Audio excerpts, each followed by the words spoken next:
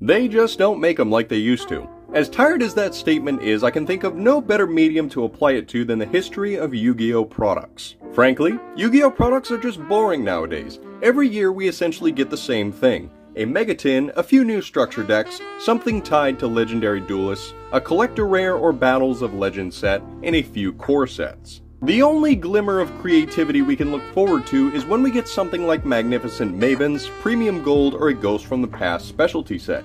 But even with those examples, they really aren't that far off from a megatin in their composition. I still fondly remember how much better older products were. Okay, boomer. Collector tins themed around a set of monsters like the Dragon Rulers and the old protagonist Ace monsters. Special and deluxe edition box sets, which, speaking of, please bring those back. And even the Duelist Pack starter boxes and Battle Pack draft boxes. It felt like there was more of a variety and options for sealed products outside of just booster packs and booster boxes, and they all felt unique in their own identity. Why did we move away from that? Well, I believe there is one product in particular that may have changed the course of Yu-Gi-Oh products forever. It is probably the strangest and out of left field product that we as players have ever received, but I believe it to be an example of the absolute best of what Konami could offer us. The Noble Knights of the Round Table box set is the best Yu-Gi-Oh product ever, but its market failure was the catalyst for what our Yu-Gi-Oh products look like today. A nearly decade-old product, having premiered in late November of 2014, this special box set was themed around the titular Noble Knight archetype. What's in the box? The box set contained a fully constructed 40-card main deck and 3-card extra deck, with all cards sporting the brand new Platinum rarity. A Noble Knight stylized rubber playmat, new card sleeves featuring the artwork of the Noble Knights of the Round Table field spell, and a thematic deck box. On top of all of that, this set premiered 3 new support cards for the archetype in the monsters Merlin and Noble Knight Bedwetter, and the spell card Last Chapter of the Noble Knights. Outside of Noble Knights, each box in the US release featured an exclusive booster pack containing 3 cards of a 6-card set, known as the Power Up Pack, a specially drafted subset of cards that could be added to the Noble Knight deck to improve it for tournament play. In all Platinum rarity, the power-up set included Effect Veiler, Mystical Space Typhoon, Gold Sarcophagus, Forbidden Lance, Torrential Tribute, and Compulsory Evacuation Device,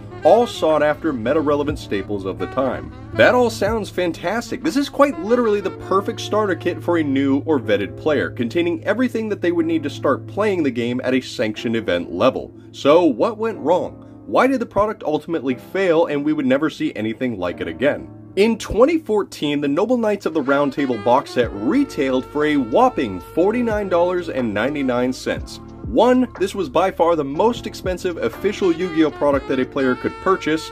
2, adjusted for inflation to today's money, this product would retail for $66.34. Still maintained at being the most expensive actual TCG product that money can buy. No, the stupid platinum cards don't count. And for $50, the deck wasn't really good at all. The Noble Knights were mishandled in their premiere to the TCG, with several lacking in size waves of support starting in Galactic Overlord. By the time the player base had access to the complete Noble Knight archetype, which was finalized with this box set's 3 premier support cards, it was too late. The Noble Knight archetype was past its prime, and its prime had never even began. So the deck was bad for its time, and obviously even worse nowadays, but what else? Konami puts out bad structure decks all the time. How about that Platinum rarity?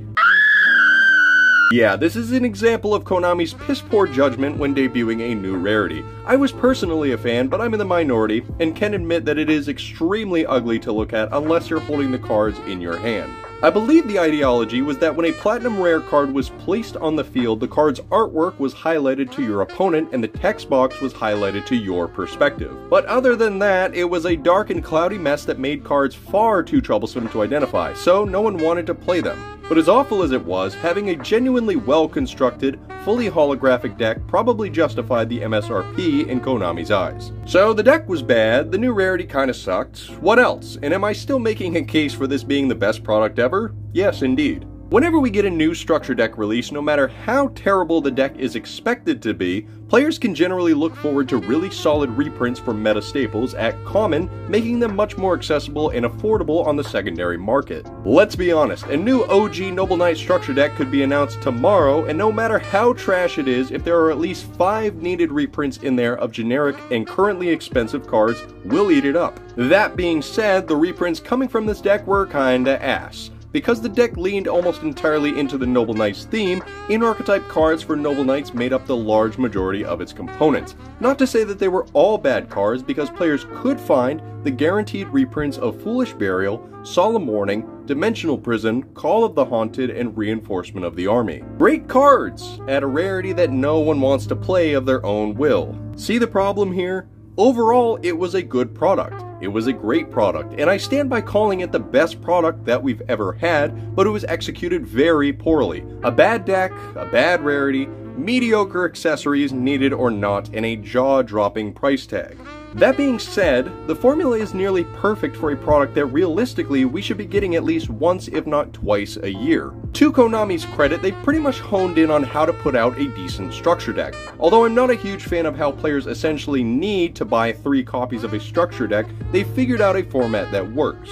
If a product like this were to be reinstated in our usual rotation of sealed products, it feels like a better way to incentivize players to also pick up the thematic playmat and sleeve set that they've been doing recently, which would be included with the box set alongside a brand new structure deck for the featured archetype. I would support a collection of 2 or 3 of these thematic starter kits replacing the deck builder sets that we get, as those tend to be very lackluster. The glaring issue overall is the price tag, especially being marketed as a starter product. That $50 to $65 MSRP needs to go away. When we look at the previous iterations of the accessory collections we've received, from the Egyptian Gods, Magic Karibo, Dark Magician Girl, Elemental Hero, the deck boxes have all originally retailed for $10. The sleeves were about $7, and the playmat at $15. I'm obviously not counting the portfolio because there isn't necessarily a reason to include it in this type of box set. A typical structure deck retails for $10 to $12, so altogether that's putting the retail value at $40 to $45. And while that's already under the retail of the Noble Knights box, I think $30 would be better received by the player base, new and old. A $30 entry fee isn't totally outrageous so long as the deck is actually competent, and for good measure we keep it fully holographic. Just stay away from the platinum rarity, you feel me? There's a lot that you could do with a product like this that benefits every part of the spectrum of Yu-Gi-Oh players. At the end of the day though, it is up to Konami to recognize that and push it forward. So the next time you complain about Konami and Yu-Gi-Oh not being new player friendly, just remember, we had a chance. And we blew it. But that's going to wrap up today's discussion, guys. Let me know your thoughts. What do you think is the best product that we have ever seen in the game of Yu-Gi-Oh? I've got my bets on a lot of people saying Dual Devastator, and I'm kind of right there with you.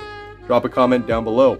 If you liked the video, don't forget to drop a big thumbs up. It's greatly appreciated, as always, guys. And until next time, this has been Purple Pineapple TV, signing off.